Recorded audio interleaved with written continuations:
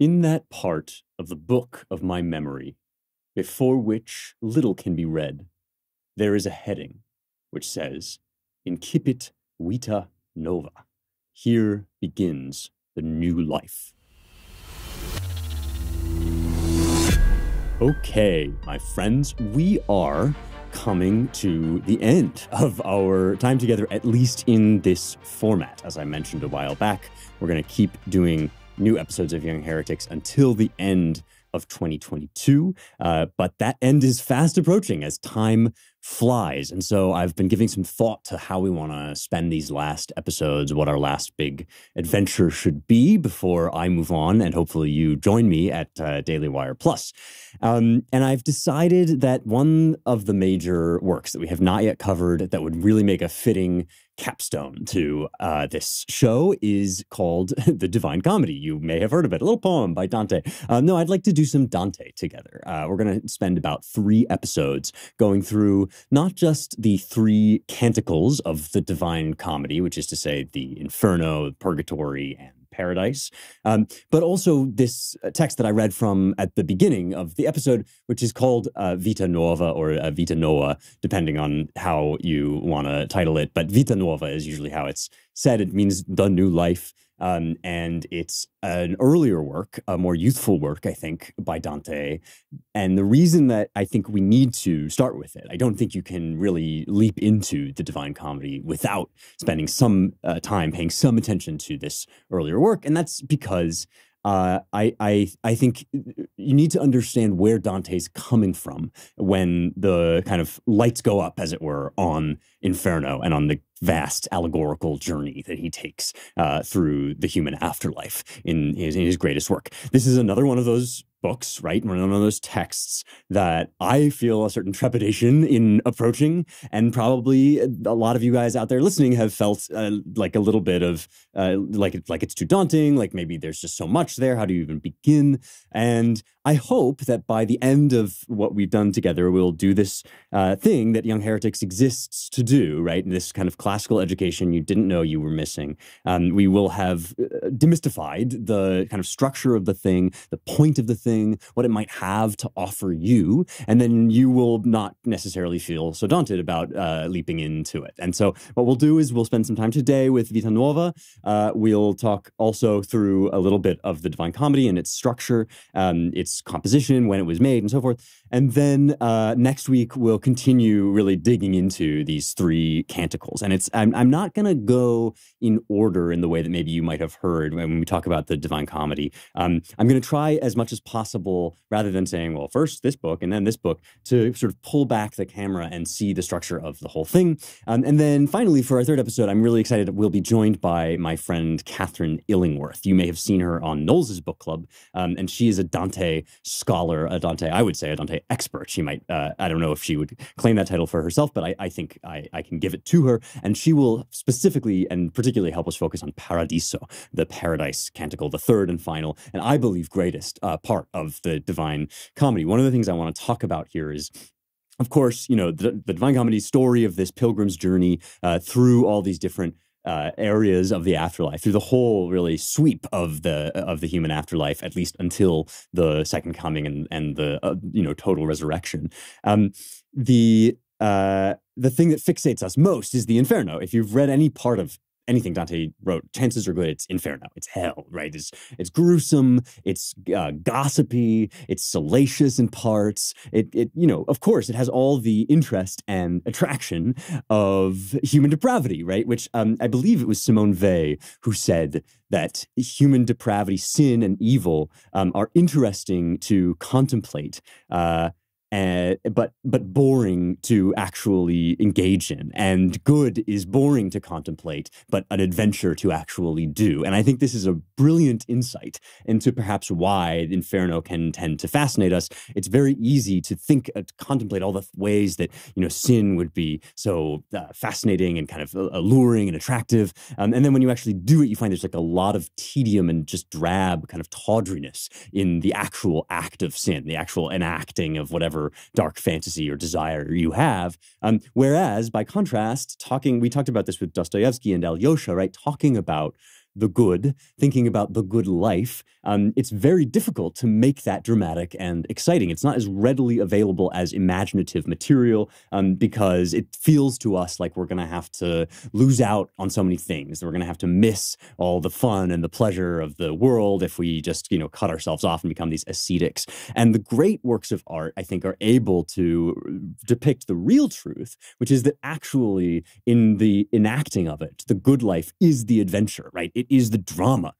Think about what it would mean, right, to tell the truth. I mean, I think Jordan Peterson talks about this sometimes, right? What if you told the truth? What kind of adventure would you go on? There would be danger, there would be excitement. You would have to, hold your ground. I've been writing a little bit about this in my translation and commentary on Romans too, because as we get to the end of that, Paul's letter, right? Paul is about to go on this, what will eventually become a journey to his death. But there's something at the same time just incredibly dramatic about it, about the good life, about endurance and perseverance and virtue in the actual enactment. But in contemplation, right, as Vey reminds us, right, in contemplation, we always like to think about the dark and dirty stuff. And so all of this by way of saying, right, we think of Inferno as the good, the juicy part of the Divine Comedy. And even back in, I think it was in high school that I first read this poem all the way through, I remember thinking, actually, the Paradise Canticle is sublime. It's really mind-boggling.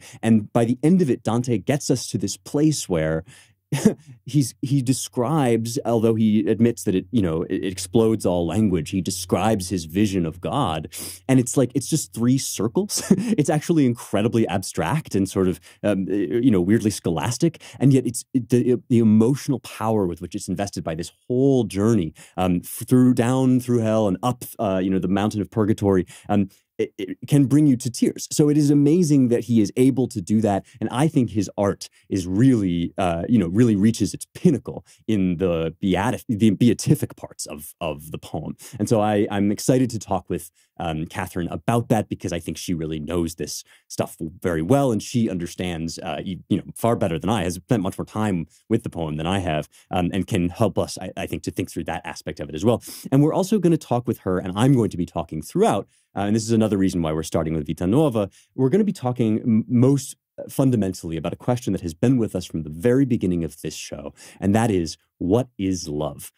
We started out when we talked about the symposium, kind of surveying the various kinds of Greek ideas about love, and specifically about eros, but also familiarizing ourselves with the notion that in classical antiquity there's a whole bunch of different kinds of relationship that we now designate with our English word love.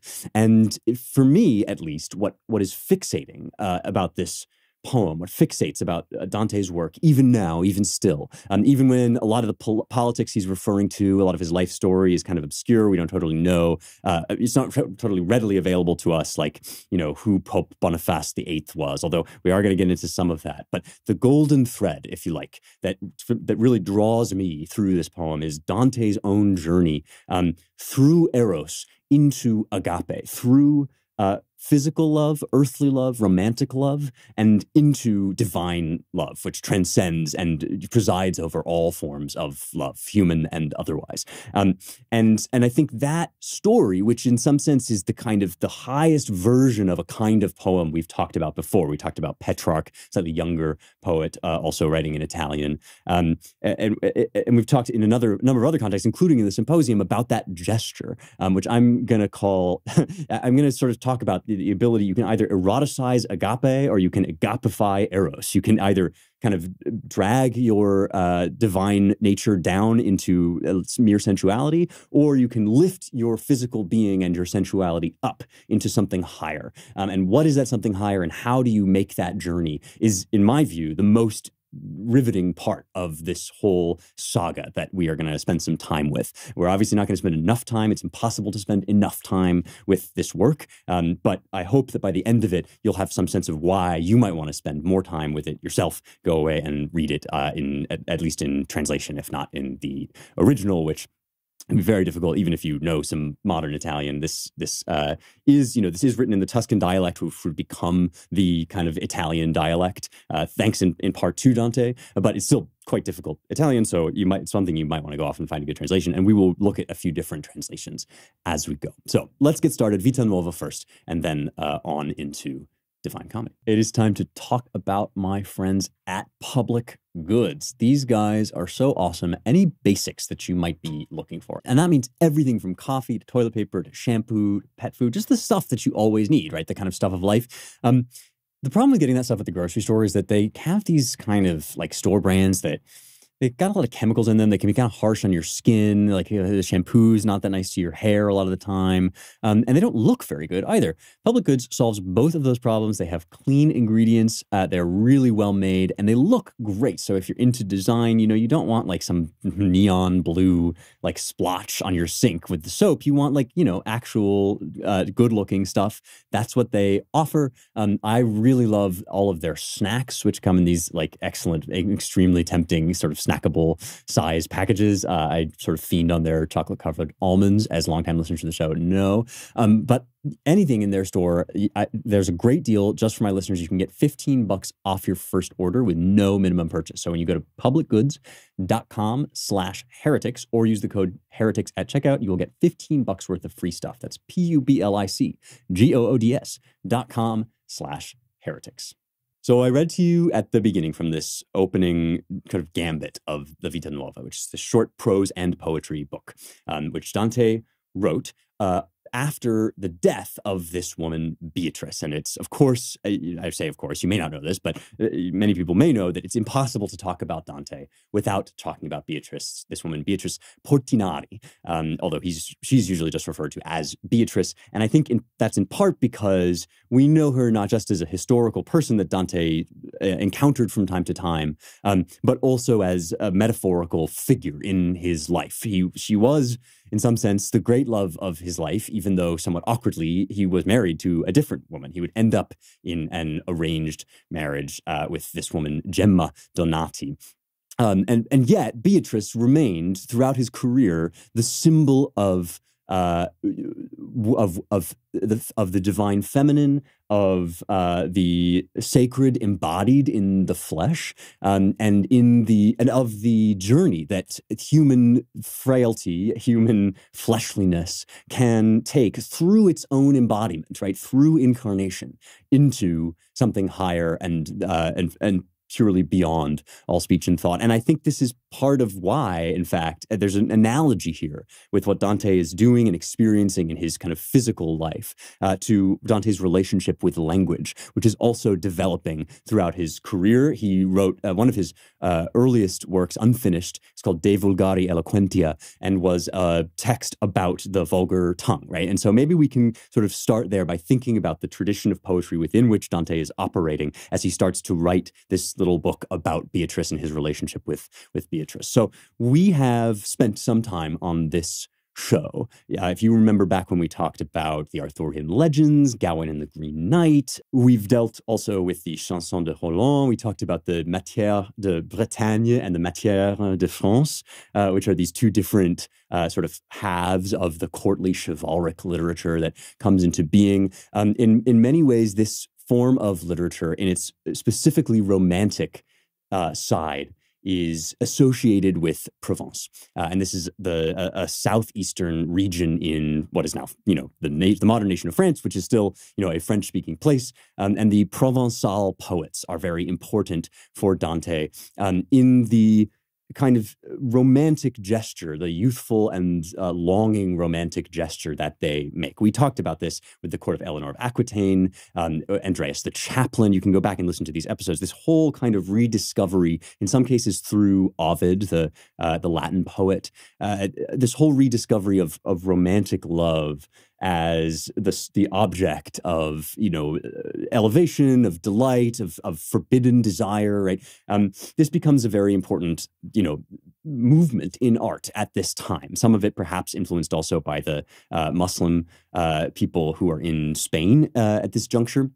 And so Provençal poetry is sort of this catch-all term that we use for talking about, and the Provençal poets, for talking about this way of writing in Provençal, and this form of poetry that elevates romantic love, that rediscovers romantic love in some ways as the kind of sublime object of poetic attention. This will move and travel into Italy in many ways via Sicily. And so the Sicilian poets, right, then also become in the Sicilian sort of style of poetry, which, as its name suggests, is written in the Sicilian dialect of Italian. At this point, Italian is, as indeed in some ways it still is a multifarious language with many different dialects. But in some cases, they're really drastically different at this juncture. And as I mentioned earlier on, Dante's intervention into this is both going to be to argue that the vulgar tongue, that is the modern tongue that is spoken, can carry forth the life that was once in Latin, and in some sense even actually is just a continuation of Latin. And also in doing so, he's going to really kind of score a big blow for the Tuscan dialect eventually as the language that will become Italian, right? That will be thought of as kind of the standard language of Italian.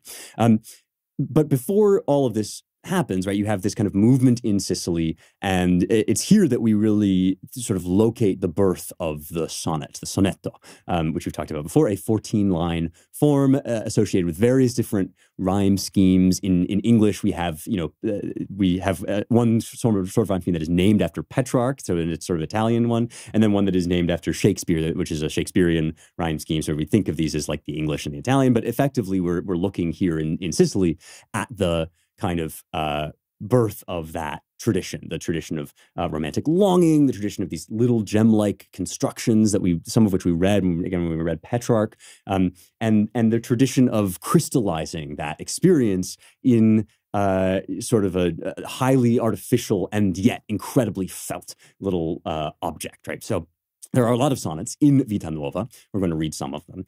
And the question is going to become, Dante is obviously picking up this tradition, and yet he is going to transcend it or leave it behind, or even in Inferno, he's going to put in the comedy, in the Divine Comedy, he's going to put some of these poets in hell, some of them in purgatory, right? He has going to give us a lot of suggestion that even the great things of antiquity and of his recent past need to be baptized, need to be transcended. And this is associated in many ways with what is called the new sweet style. And this is another kind of permutation, right, of poetic tradition in Italy. And the new sweet style has to do with what I'm talking about, with taking this erotic longing, this physical desire, and we would now say sublimating it, although that's, I think, kind of an anachronism. It's really more like redirecting it, right? And refining it, and finding, as Plato talks about when he talks about climbing the ladder of love, right? Finding what it is in your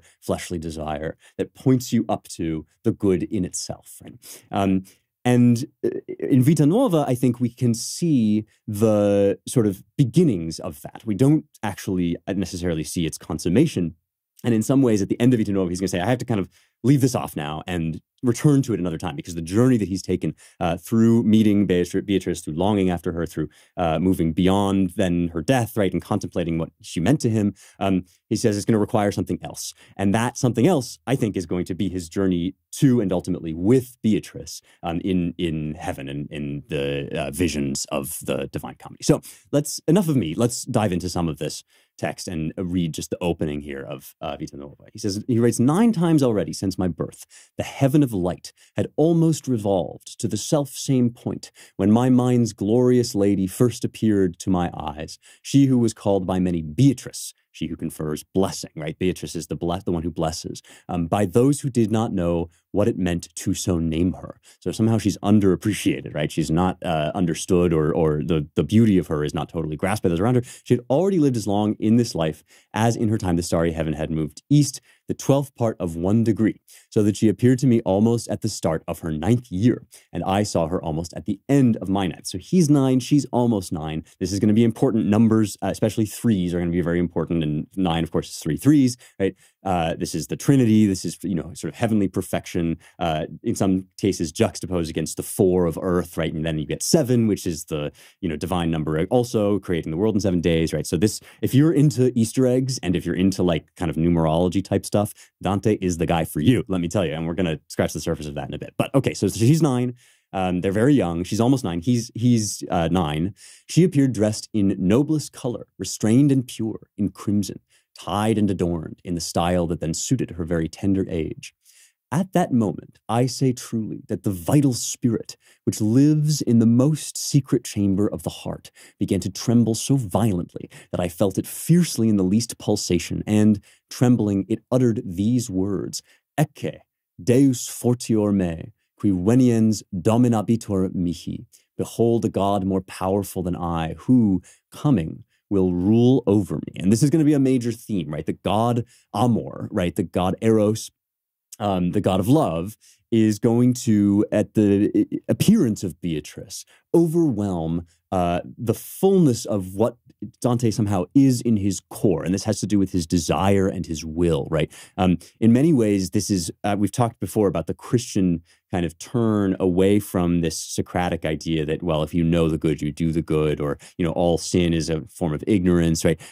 In Paul, of course, we have, what I want to do, I do not do. And in St. Augustine, which is a major influence here, right? Because this is an act of, in some sense, biography, autobiography, which is what Augustine does in the Confessions, right? Augustine also gives us the pairs, right? I wanted to do it because it was evil. And so the problem of the will, right? The domination of the will by other forces is in some sense the quintessential Christian problem that Dante is coming up against here, right?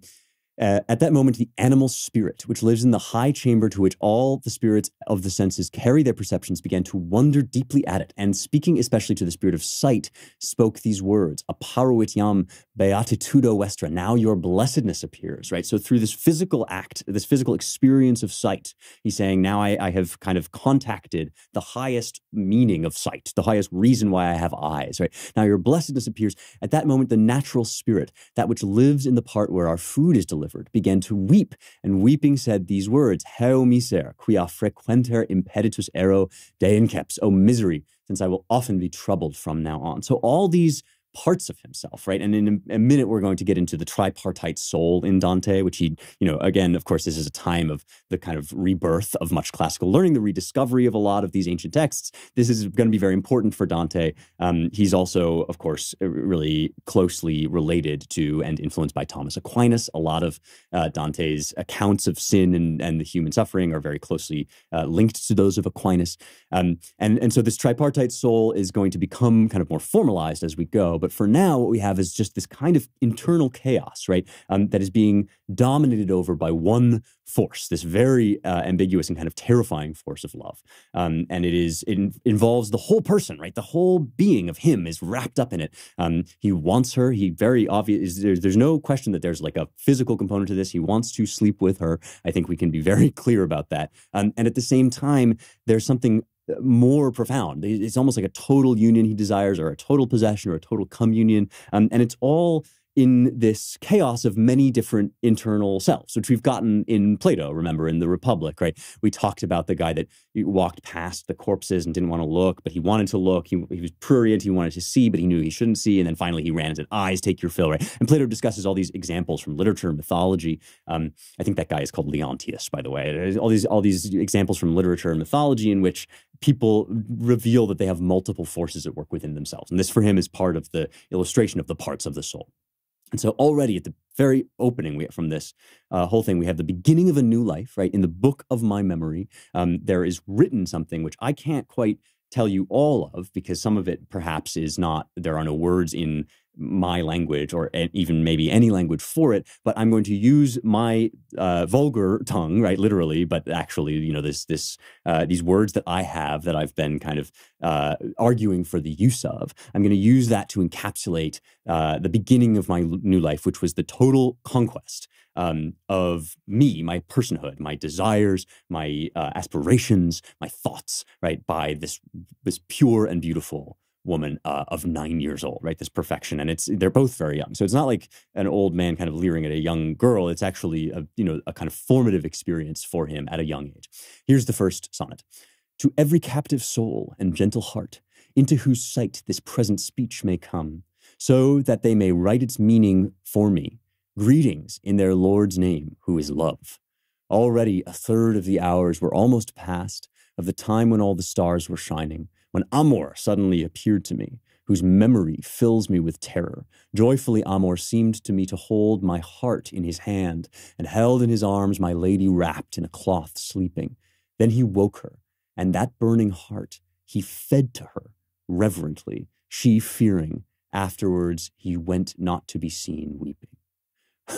I mean, this stuff is like, he's so powerful from the get-go. He does not beat around the bush. And we have all this philosophical ambiguity, right? To those whose master is love, right? Well, on the one hand, of course, Christians are called to believe that their master is love, right? God is love. But what kind of love? It turns out it's actually Amor, right? This kind of classical deity, which is either subordinate to the true God. That's one way of understanding the classical deities as a Christian, right? Is to say, well, they're actually expressive of forces of nature that, in rightly understood, can be kind of thought of as God's messengers or handmaidens or whatever.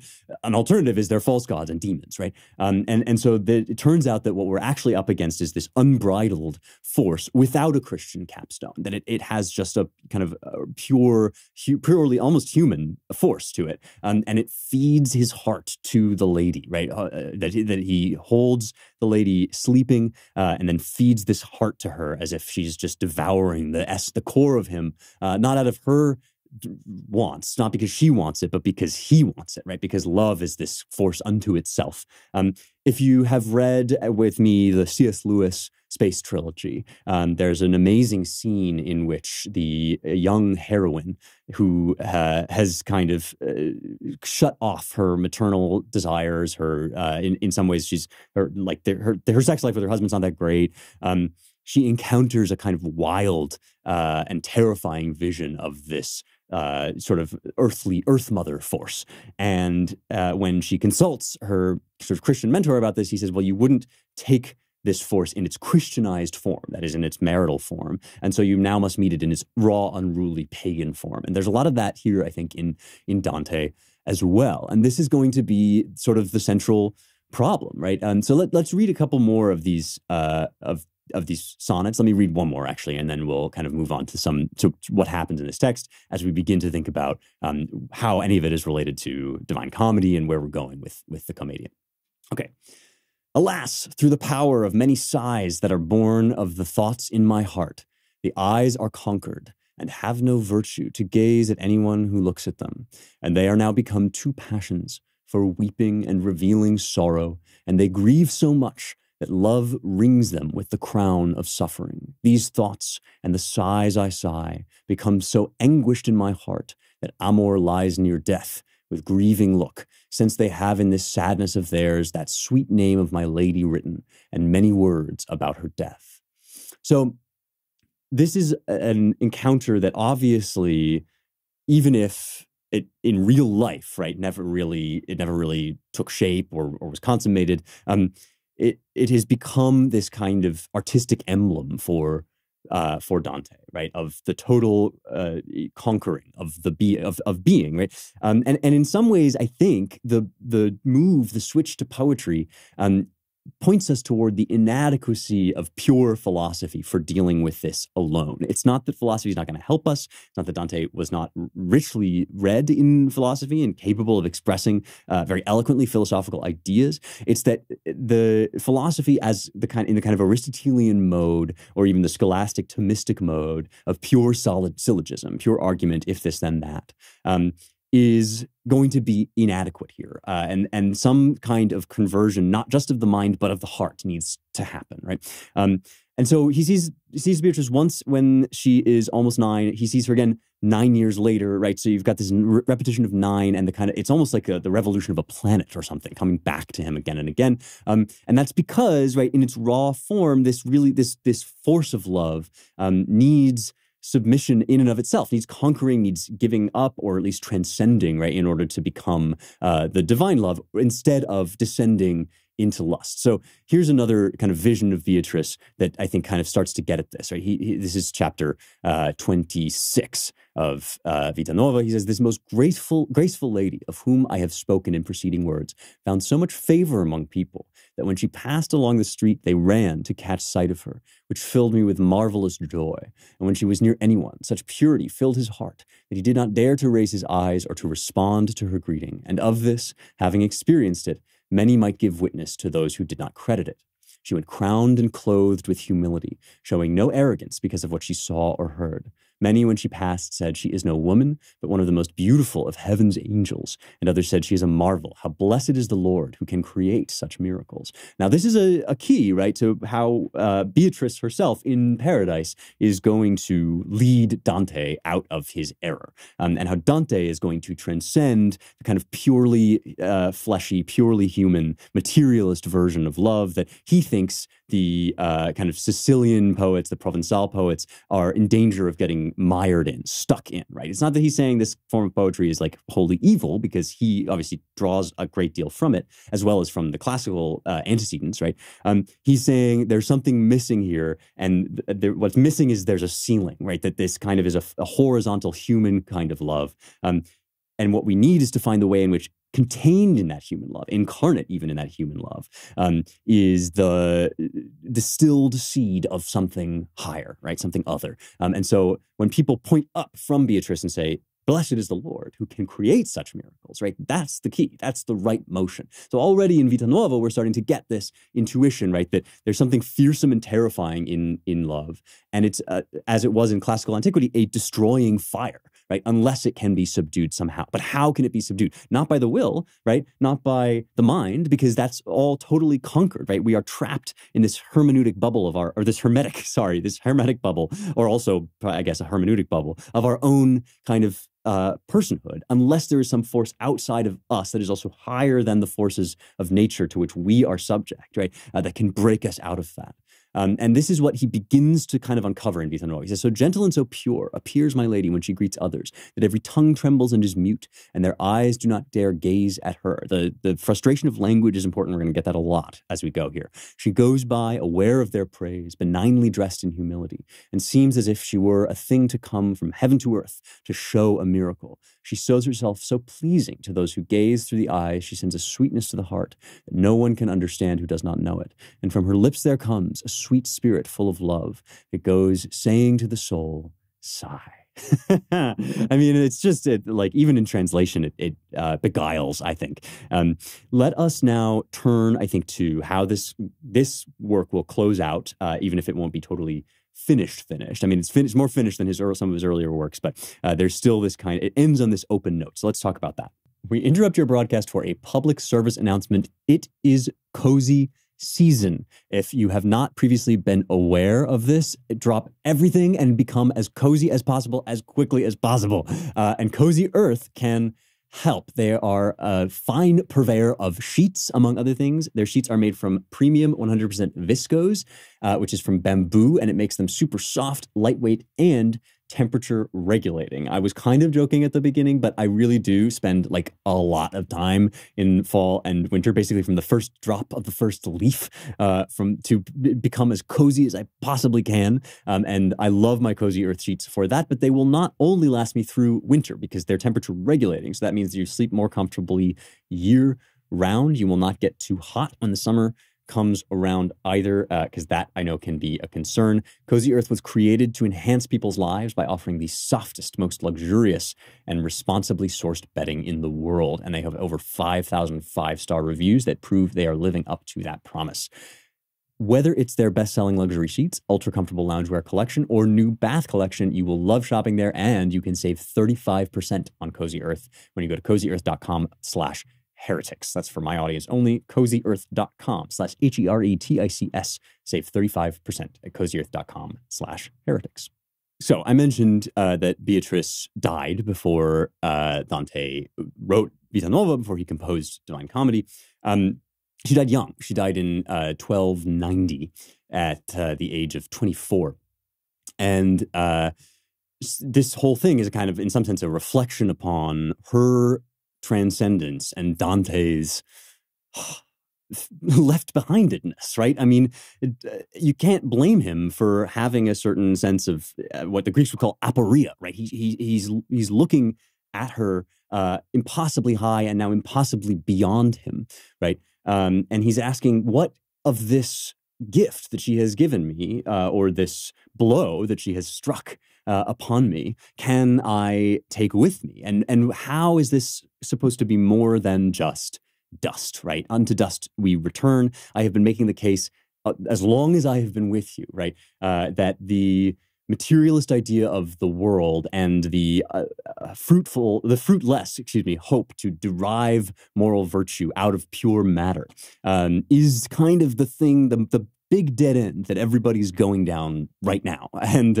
it's a dead end that's as old as philosophy, but it is also a dead end that is kind of newly alive. And I write about this in the book, in How to Save the West.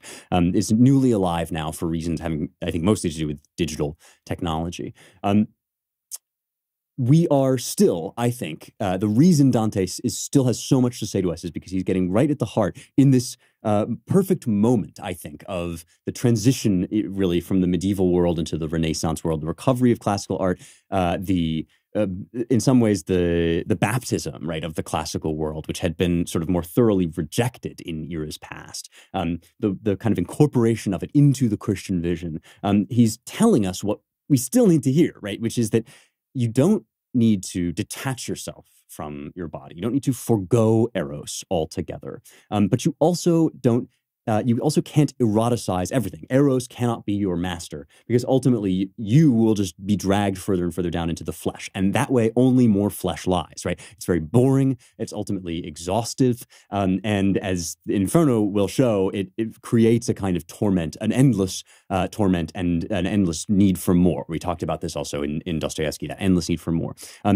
So if you can't do either of those things, if you can't abjure the world, which Augustine also talks about. You can't, for instance, stop eating, right? Even though food exposes you to temptation. You can't, just totally hurl yourself with abandon into the world. What are you supposed to do? Well, instead of eroticizing agape, you're supposed to agapify eros. You're supposed to take this whole fleshly desire, which is for Dante is encapsulated in Beatrice, and for many poets is encapsulated in a woman, right? Because the human woman is both, this object of his physical desire, but also, of course, the most transcendent thing in the world, which is a human being, right, with a soul. And so in that sense, she kind of leads him up into this thing, which all of our desires, we talked about this with Thomas Traherne too, right? All of our desires are supposed to go through this refining fire until what is best in them leads us even beyond them. And so it's not that we're going to then give up our bodies. We're going to have bodies even after the resurrection, right?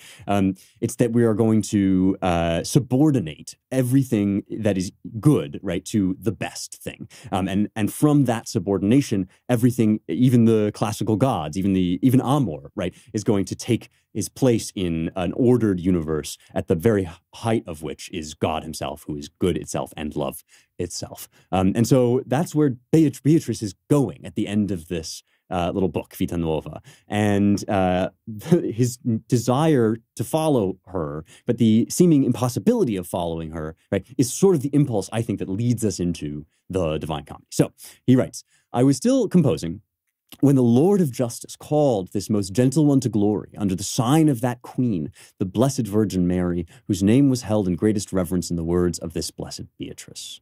And although it might perhaps be right at present to say something of her departure from us, it is not my intention to say anything, for 3 reasons. The first is that it is not part of my present theme, if one considers the introduction that opens this little book. The second is this: even if it were part of the present theme, my tongue is not sufficiently knowledgeable to treat of it as it should be treated.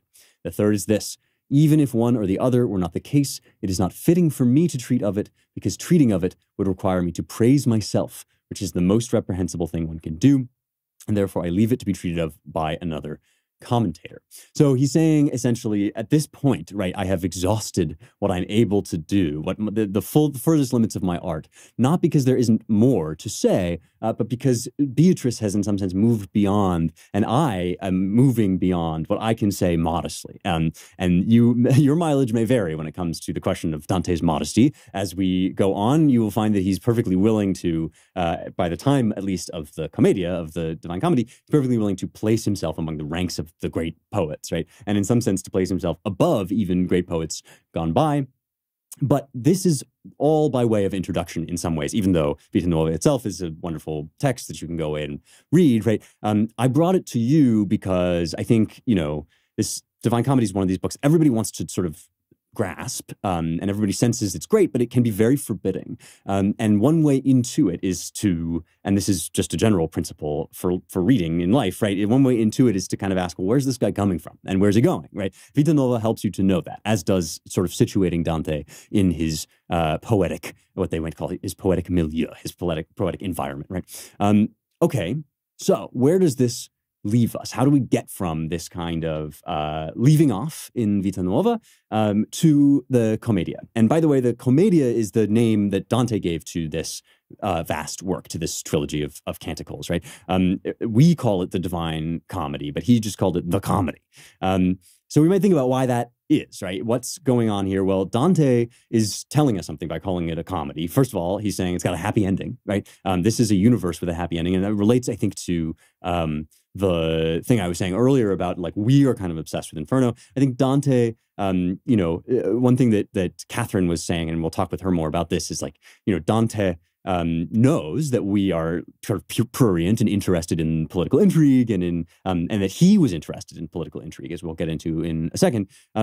And yet, right, the expansiveness of salvation is really what he's leading us to that. He's kind of refining us through his poetry into people that can love paradise more than hell, which is an amazing thing if you think about it. Because I've asked this question to you before, right? Would you like heaven if you got there now? And the answer might be no. It might be no because we are, in this journey, this veil of soul making, as it were, right? And the good is good in itself, but we are not good in ourselves, right? We have to orient ourselves toward the good and be refined, right? Through the process of life, through the exercise of virtue, through submission to God. And so when Dante begins in Inferno, when he begins with his earthly love for Beatrice, he's saying to us, like, this, I don't deny the attractiveness of all this, but I'm going to take you through it and beyond it, right? To a place where you actually are going to like other kinds of poetry, other kinds of life, other kinds of love better, because they are better, because they are higher, right? It's sort of like saying, I'm going to read to you from this like children's edition of the Greek myths, because then you'll get addicted to the stories and you will eventually want more and more of them, and you'll start reading Herodotus and you'll get into this rich fare, right? We need training, right? We all need training, and we need a kind of habituation in order to like the good, which is a very Aristotelian way of putting it, but I think very much part of what Dante wants to do with us here, right? So he's kind of going to lead us now through Inferno up into paradise, and that is the goal, right? The goal is to meet Beatrice where she is, and she is somewhere that is, as we will discuss in a couple weeks, it's an open question what sort of bodies are going to be involved in the resurrection. The souls in the afterlife don't currently have bodies to speak of, right? Although they do have kind of location, or at least some potential substance, right? We'll read from a little monologue in the poem about that. But certainly, right, whatever is good, pure, true, holy in the good things of this world, right, have been totally consummated in the place where Beatrice is. And so how do we get from there to here? Well, we have to go through all the way through hell. Why is Dante in hell? This is the next question that I want to take up. And for that, we're going to have to take another little biographical interlude. You need Indeed. They are the hiring partner where you can attract, interview, and hire all in one place. This is, among other things, a huge time saver. If you are running a business, then you probably know, you don't need me to tell you that your time is precious. You are the only person that knows what the vision of your business is. You are the buck stops with you. And so you need to be making those high-level decisions that are going to bring the best products and services to your customers. That's why you got into it in the first place. And that's what you're good at, right? So you don't want to be wasting that time just rifling through a bunch of resumes. You do need good people. That's very important. But what's not important is for you to toss aside the 10 different resumes that aren't even relevant. Their experience isn't even relevant to what you're doing. And that's what Indeed will help you with. Instead of spending hours on multiple job sites hoping to find candidates with the right skills, you need one powerful hiring partner that can help you to do it all. You can start right now with a $75 sponsored job credit to upgrade your job post at Indeed.com/heretics. It's Indeed.com/heretics to claim your $75 credit. Indeed.com/heretics. Terms and conditions apply. Need to hire? You need Indeed. Beatrice dies in 1290. Dante continues to develop as a scholar, as a thinker, as a writer, as a poet. In particular, he has a mentor, Brunetto Latini, who shows up in hell, and we'll get into that in a bit.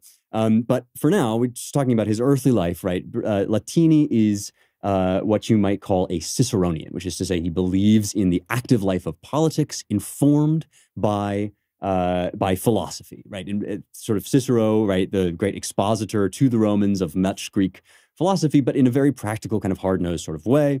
And both Latini and eventually Dante are going to get involved in the kind of central political struggle of the day, which was an incredibly violent and bloody one, and had already, by the time Dante was born, in Florence, by the way. I don't know if I mentioned that. We're dealing here with Florentine politics, as we have before on this show.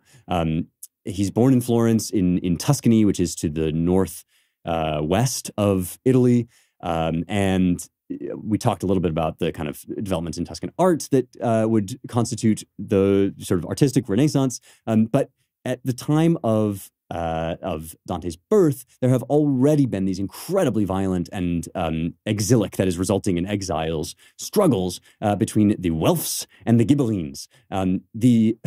The bones that they were picking with each other are extremely obscure and arcane. You can kind of like nail it down in simple terms if you think about this as a fight between church and state.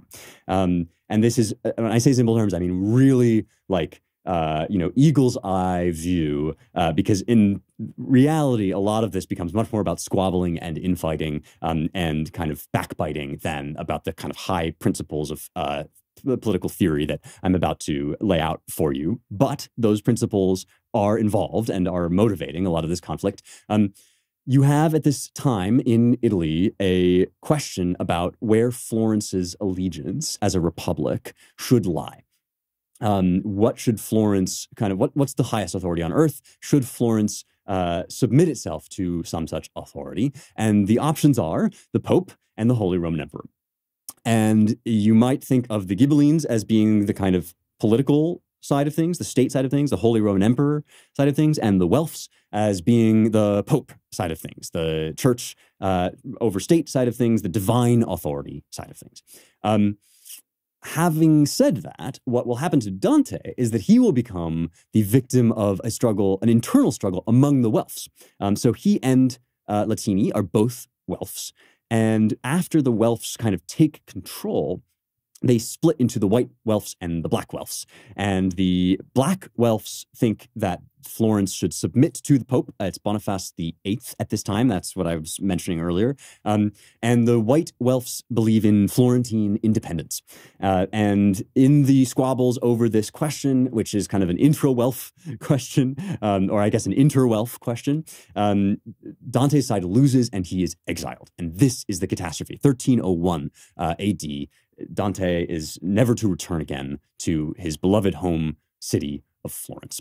And we've talked before about exile. We've talked about Dostoevsky's exile. We've talked about Machiavelli's exile, also from Florence. It can be a very fertile, although incredibly painful thing for artists of this period to be sent away from home. And that's going to be where Dante does his greatest work, right, where he composes the Divine Comedy. And it is why, in many ways, we find him at the opening of this whole text at his lowest point, right? He, in some sense, losing a political home, losing your political influence at this time is like having all your idols smashed at once, right? It's like, what can you be thrown back on? And so perhaps in this moment of kind of necessary humiliation and humility, he sees fit to embark upon the journey toward Beatrice that he sort of didn't decide to make in Vita Nuova. And that's where we are now, right? And in fact, by the end of this poem, we're going to end up with sort of disavowing, becoming a political party unto yourself, right? So even though Dante was involved in politics, even though he had, strongly held opinions about how, the Florentine government should relate to the larger powers of the world and of the church. He even wrote one on De Monarchia, about monarchy. He wrote about this. And yet he ends up saying, investiture in political life, the deep kind of totalizing investment in political life, even in itself is an idol, right? Even your commitment to the Vulgate, right, to the vulgar language, which he's been so passionate about, which he's written this great work to kind of justify. Eventually, Adam is going to tell him, it doesn't really, he's got this burning question, what language did you speak in paradise? Adam's going to tell him, it doesn't really matter that much. Words are just words, right? And so, again, this is a poem about transcendence, right? This is a poem about going through your attachments, your desires, and all the things of this world which will ultimately betray you unless you find in them pointers toward something higher, towards what is the essence of the good that is in them, embodied, incarnate in them, that can lead you to something more. And having said all of that, I think now we are ready to read the famous opening of the Inferno before next week we start getting more into this whole divine comedy, right? So I said I'm going to use a couple different translations as we go here. The first one I'm going to use is the one that I have spent the most time with because it's the first one I ever read, and that's Alan Mandelbaum's fully bound edition of all three. You get it from Every Man's Library. I have really enjoyed it. I'm going to ask Catherine to recommend her preferred translation, and we're also next week going to deal a little bit with Anthony Esselin's translation, just so that you can get a sense of different options. The poem itself, as I mentioned, right, written in the Tuscan dialect and written in terza rima, which is a rhyme scheme that's very, very difficult to do in non-inflected language or less inflected languages like English. But in Italian and in any other language that you may choose to use it, the rhyme scheme goes A, B, C, B, C, D, C, right? So it's like this little linked chain, and it goes on like that the whole way through, 14,000 lines of poetry all the way to the end. And so that's kind of what different translators try to recreate it in different ways. And this is one that does a little bit of rhyming, but does not stick strictly to the terza rima, which I think is probably wise just because it's very, very difficult and sometimes contrived to try in English. Canto 1. When I had journeyed half of our life's way, I found myself within a shadowed forest, for I had lost the path that does not stray. Ah, it is hard to speak of what it was, that savage forest, dense and difficult, which even in recall renews my fear. So bitter, death is hardly more severe. But to retell the good discovered there, I'll also tell the other things I saw. I cannot clearly say how I had entered the wood. I was so full of sleep just at the point where I abandoned the true path. But when I'd reached the bottom of a hill, it rose along the boundary of the valley that had harassed my heart with so much fear. I looked on high and saw its shoulders clothed already by the rays of that same planet which serves to lead men straight along all roads. At this my fear was somewhat quieted, for through the night of sorrow I had spent, the lake within my heart felt terror present. And just as he who with exhausted breath, having escaped from sea to shore, turns back to watch the dangerous waters he has quit, so did my spirit, still fugitive, turn back to look intently at the pass that never has let any man survive. Very justly famous opening, right? It tells us a few things, right? We're in a region where language is, at least as currently available, fails, right? And part of the challenge is going to be how can we put language onto this experience of exile, spiritual exile, real exile, loss of the straight path, right? That's where we begin the poem. And it's where I think, it's that combination of kind of the order of the universe exists, but is murky, right? We're kind of looking up at this mountain. We've left the straight path. And what we're going to have to do, and what we will subsequently do, is chart a map of reality, right? Of cosmic reality, of ultimate things. And that is going to happen first. He's not going to be able to go straight up. He's going to have to go down first. And he's going to be guided in this by Virgil, right? The poet Virgil, whom we've met before, poet of the Aeneid, under Augustus. And in this poem, tragically, although he has led others to Christianity by his intuition of the coming Christ, by the sort of prophecies in some of his bucolic poetry, in his eclogues, his Georgics, he himself is never able to go beyond purgatory because he was not a Christian, right?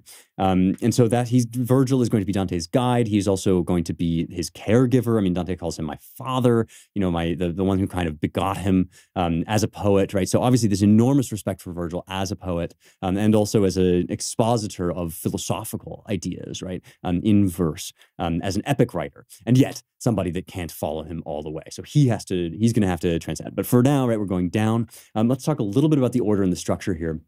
And then we will take a mailbag question and we'll come back next week. Because I care about you, I want to make sure you eat your vegetables. And that is why I am bringing you Field of Greens. This is a really great way to round out your diet. I am not myself a big fan of those drinks that are like either, sort of weird chemical supplements or that are just like supposed to, hack your diet and download all the nutrients that you need for the whole of your day. And all you have to do is just drink this like gray sludge. That is not what this is at all. This is a real food addition to an otherwise kind of a diet that might be working okay, but needs to be rounded out with these essential vegetables, fruits, science-backed herbs, and prebiotics. It's actually a really lovely addition to any diet. It works fast. You'll have more energy. You will look and feel healthier. And if you're interested in losing weight, it can help you to do that too. But don't worry if you are one of my gym bros that wants to be bulking. You can also incorporate it into a bulking diet. All of that is possible. Everybody can benefit from getting more fruits and vegetables and those nutrients in their diet. You can get 15% off your first order and another 10% off when you subscribe for recurring orders when you use the promo code HERETICS at fieldofgreens.com. That's fieldofgreens.com, promo code HERETICS. Okay, so on that cliffhanger with Virgil about to lead us into the depths of hell, we're going to leave the next part of this discussion for next week. We will start digging into the Commedia, into the Divine Comedy, and all that it has to offer us next week, although that will not be the end of this discussion. But for now, let us do the mailbag. Mailbag questions, as always, come to me on Locals. Here is one from Suijin. I want to be able to learn how to read more intelligently and what, in essence, that means. For context, I'm hoping to start a family before too terribly long and we're wanting to homeschool, but I'm not sure how to teach all the deep meanings and ideas from texts and help my children see the connections for the great conversation when I don't see them myself while I read. I know a lot of people say read more, and I've read quite a lot of classic works, but when I sit with it alone, I can tell the story is a good one, but I'm not great at articulating why. I'm not good at pulling out all these complex themes and connections and drawing parallels between the work and modern life the way you and your dad do so well. What can I do to try and have a thorough understanding of the meaningful, complex parts of these books so that I can pass it on? Okay.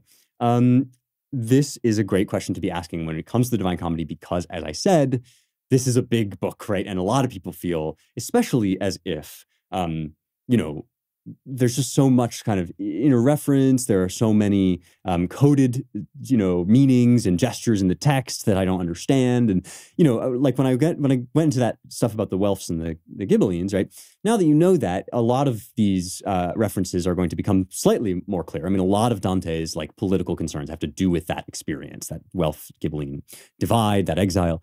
But no matter what, everybody, unless you devote your life to studying a text, right, is going to come at something like this and feel a certain kind of inadequacy, right? I'm going to feel like there's just a lot of stuff flying by my head. There's a lot of stuff that I don't get.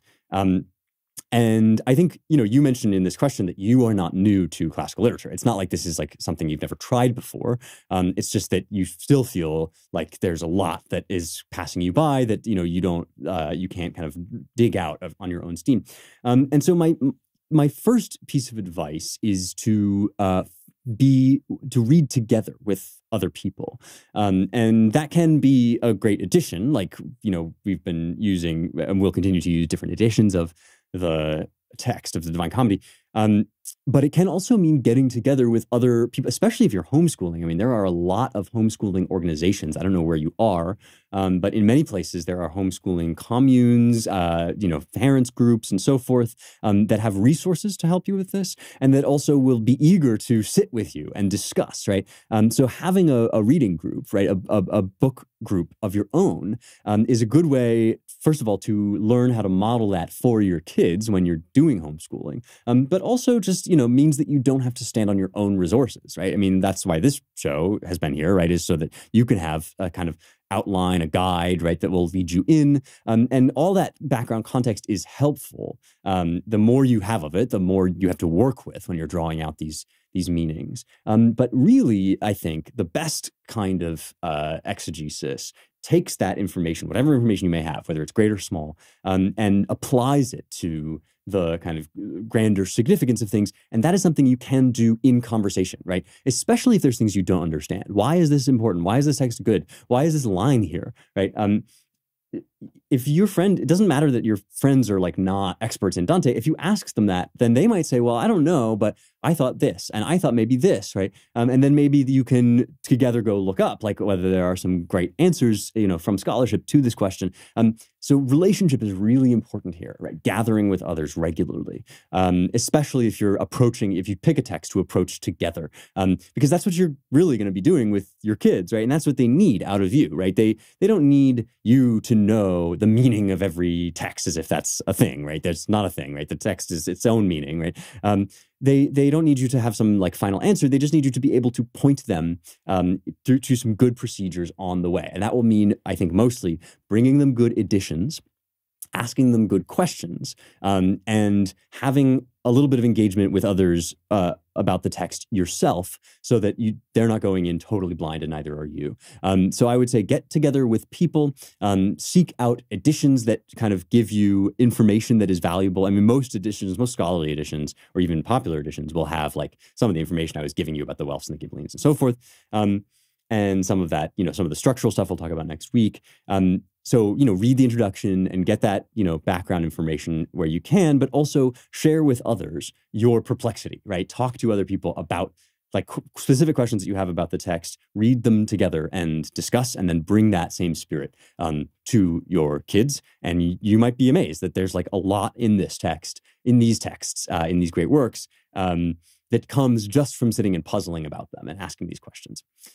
Okay, that's it for me. If you like this show, as always, you will love the Claremont Institute, which is where I work. We put out 2 publications, the Claremont Review of Books and the American Mind. They can both be found online, and you can donate to support us at claremont.org/donate. When you do, mention in the notes that you heard about us through Young Heretics. And if you haven't already, please do pre-order my book, How to Save the West, which is on Amazon and wherever else books are sold. I really think if you like this show, you're going to love that book too. And I'm excited for you guys to read it. All right, folks, I will see you next week for more truth, beauty, and the stuff that matters.